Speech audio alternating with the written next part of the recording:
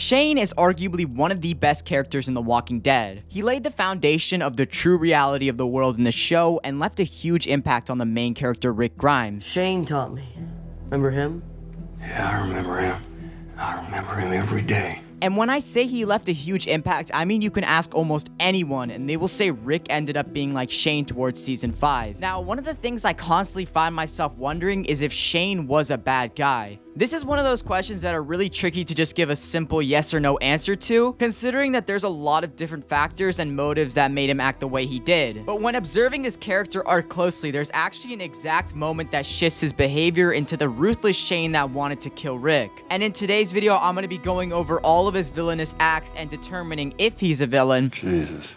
And if he is a villain, at what moment did he become one? Alright, so I'm actually going to be using this progress bar right here that will slowly fill up until the moment Shane truly became the villain. So the first thing I'm going to be talking about is Shane's affair with Lori. Now, I don't think by any means that he was correct for doing this, but I won't be adding any percentage to the progress bar. After all, him and Lori did think Rick was dead, so they were making the best of their time, I guess? And if I consider this villainous intent, that wouldn't be correct because I would be categorizing them both, and that's not true because the moment Lori figured out Rick was alive, she went straight back to Rick's side. You stay away from me. You stay away from my son. You don't look at him. You don't talk to him. From now on, my family is off limits to you.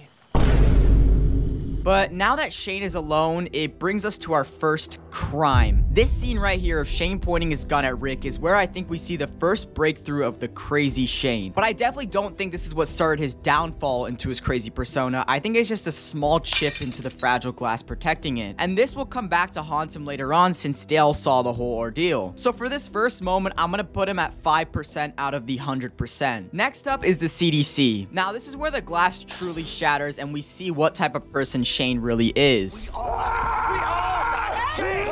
Keep in mind, all we've seen is that he's just Rick's friend and that he just got with Lori. But this is where we see the true anger and hatred inside of him. So there's multiple ordeals in the CDC endeavor, but I'll be starting with the one that I personally find the most uncomfortable talking about or even seeing. And that's the scene where Shane assaults Lori. I don't really want to dive that deep into this scene, but overall, it was a really unnerving and creepy moment that added to the craziness of Shane. And it goes a lot deeper than the fact that he just did this to Lori. It's also, this is the moment he finds out that Lori wanted nothing to do with Shane. So the breakthrough of him like starting to become crazy by doing that and then also realizing that Lori no longer wants him, it's just like a domino effect that collides onto each other, and then the rest of the episode he's pretty crazy. When they realize that they're stuck inside the CDC, Shane has an absolute meltdown, blasting all the walls and computers with a shotgun, and this scene shows the anger built up in Shane and how he tends to handle conflicts. After this whole ordeal, I'm gonna be putting Shane at 35% of the villain meter. We're at a point now that we know he's pretty crazy and filled with rage, and he's come to the realization he can't get back with Lori. And we're left with that on season 1, so now on to season 2. So in season 2, it's actually pretty surprising because rather than seeing Shane continuously becoming more of a villain, there's actually moments where he might be going back to normal. So I want to start off with the first crime of season 2, and which is when Shane sacrificed Otis to get the supplies. This moment right here showed that he will pretty much do anything for Lori and Carl, and when I mean anything, I mean anything.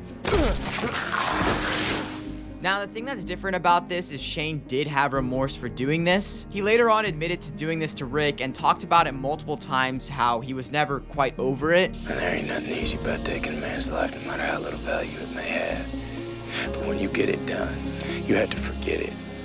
I guess I haven't quite got that last part down, yes. So this wasn't the crazy Shane just yet, but really close since he did shave his head after. So I'm gonna put him at 50% of the meter. And then the next few episodes after this is pretty surprising because we actually see him cool down a bit. He starts showing some interest in Andrea and they had considered leaving the farm together. I genuinely think that things are becoming normal again, and I'm gonna actually put him at 20% of the villain progress bar. And of course, that wouldn't last long, and this next moment I'm gonna be showing you guys is the exact moment Shane became a villain. And I'm talking about the exact moment, one scene, we see him literally shift from normal into the villainous monster that wanted to backstab his friend. And here it is. We can make it safe. How are we gonna do that? We will, okay? How we gonna make it safe, okay? Rick? No, man, it's not okay, Rick. Lori's pregnant. That face right there, that is where it all started. Enough! Rick, it ain't like it was before.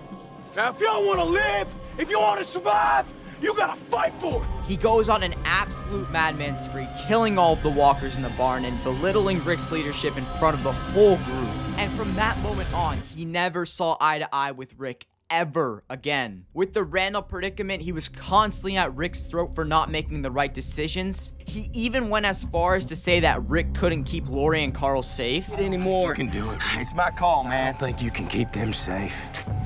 This was all villainous intent here, and I think both Shane and Rick very well knew one of them wasn't going to make it out alive. Also, after Lori talked to Shane after Rick and Shane's fight, he fully settled on the fact that Rick had to go. He found out that Lori was pregnant, he knew he was the father, and he's like, okay, Rick is gone. Which is why he staged the whole Randall thing in order to get the upper hand on Rick, which didn't exactly go to plan. And guys, this is all personal opinion. This is what I think. I think that moment that I showed you guys is the exact moment he became a villain. Please let me know what you guys think, and tell me if you think Shane is even a villain or if I've got it all wrong. You know, after all, this is all my personal review. This is not facts. This is just what I've seen. But yeah, guys, let me know if you guys think I'm correct and what your thoughts are, and thanks for watching. Peace.